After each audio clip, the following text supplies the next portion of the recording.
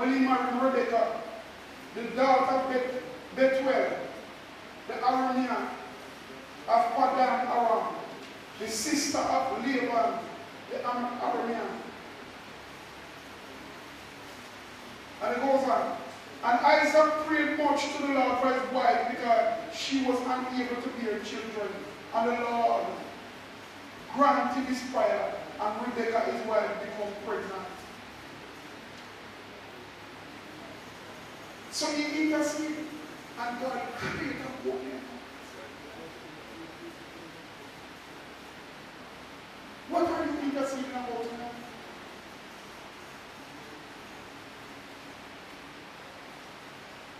What are your desires? Talk to the Lord.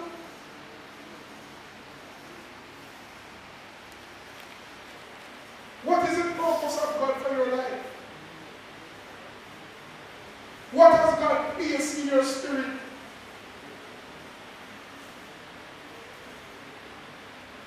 Refuse to die unless you accomplish the purpose of God for your life.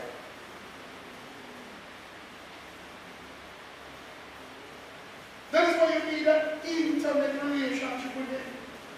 That is why you have to know that you know that you know that you know God.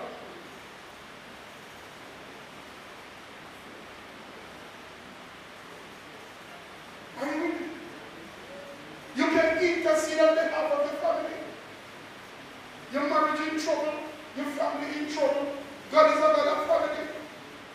You don't have to find out that this God is a God. The will of God is that your marriage be perfect. So you have to go around the bush and find out. If when you get saved, and you realize that what we married to is the wrong person. You know when somebody come in church after the scale is moved from the eye, you find out that your husband that you're married to, or the wife that you're married to is the wrong person. But you don't marry already. No, you have to use scripture and correct it. You can't divorce. Or you should not divorce. So you use scripture and correct it.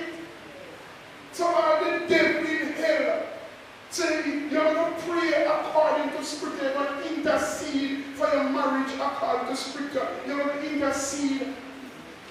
Maybe your family is splinter. This brother here, this brother, that sister here, and everybody here. But you know that God is a God of family. So you're going to use scripture now and intercede that God's will be done and the purpose of God be done in your family.